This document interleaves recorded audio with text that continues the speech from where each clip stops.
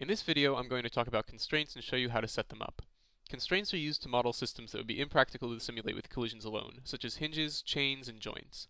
They limit or remove the constrained body's degrees of freedom, and for an example of what that means, consider a door on a hinge.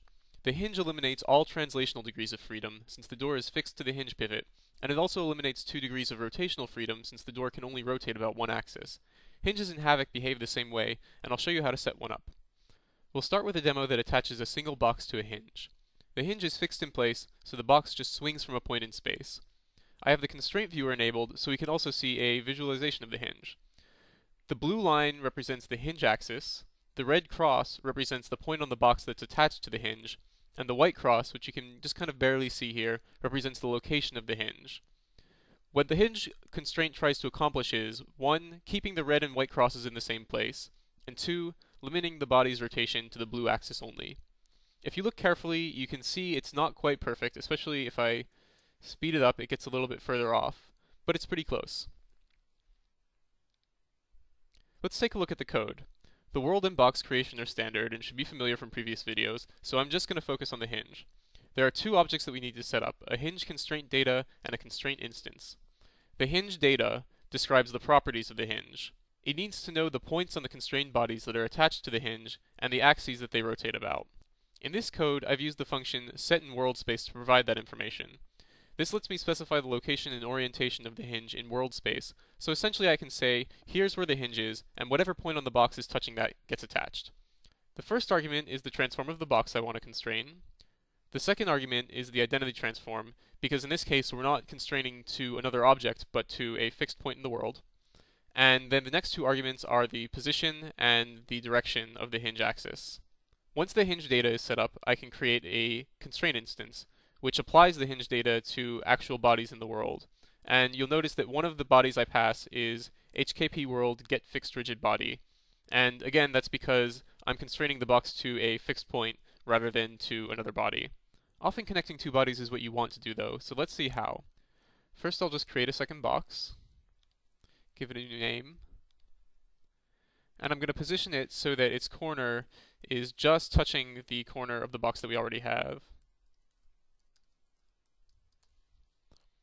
Now I'm going to update the constraint setup.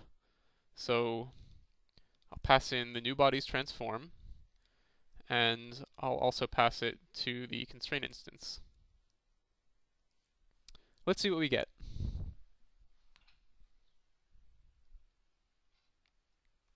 Now the 2 boxes are hinged to each other, but they're not quite behaving right. As you can see, they jiggle around a little bit on the ground instead of settling down like they're supposed to.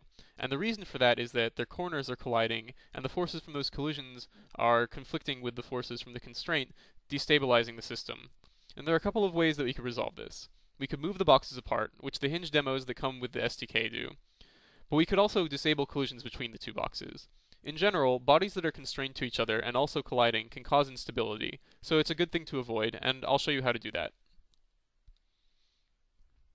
So I'm going to paste in some code that creates a new collision filter, and collision filtering was covered in a previous video, so I'm not going to go into too much detail about how it works, but essentially I'm putting both boxes in the same system group, and then disabling collisions between their subsystem IDs.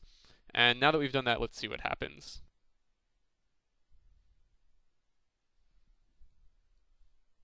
Now the hinge is behaving correctly, and the boxes no longer jitter, but of course we have a new problem, which is that the boxes now intersect each other, and that doesn't look right. So to fix this, I'm going to use a limited hinge. This is the same as a normal hinge, except that it also limits rotation about the hinge axis. And it's pretty easy to set up. First I have to replace the hinge constraint data with a limited hinge constraint data. And then, in addition to the existing setup, I need to specify the angular limits. And the boxes start positioned so that their corners are touching, so they can rotate 90 degrees in either direction. And that's the limits that I've set here. So let's run it one more time and see what happens.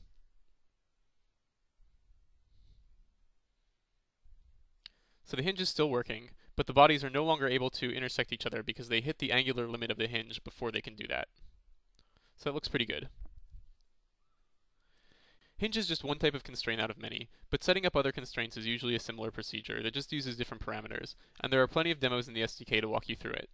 To finish up, I'm just going to go over a few more details that are common to all constraints. First, as I discussed earlier, I used set in world space to configure the hinge, but there's an alternative called set in local space.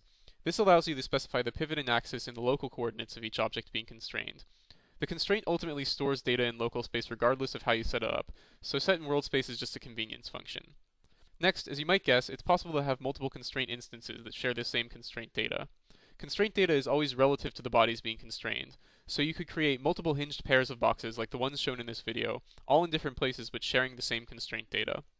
And finally, a quick point about constraint stability. As you saw in the demo, the constraint solver doesn't satisfy constraints exactly, it approximates. Part of the way it does this is through predictive error calculation, which is dependent on the step length. As a result, changes in step length can destabilize constraints, so it's recommended to use a fixed step length or change it slowly if absolutely necessary. Now that you know how hinges work, a good next step would be to take a look through the Sdk demos and see all of the different sorts of constraints that Havok offers.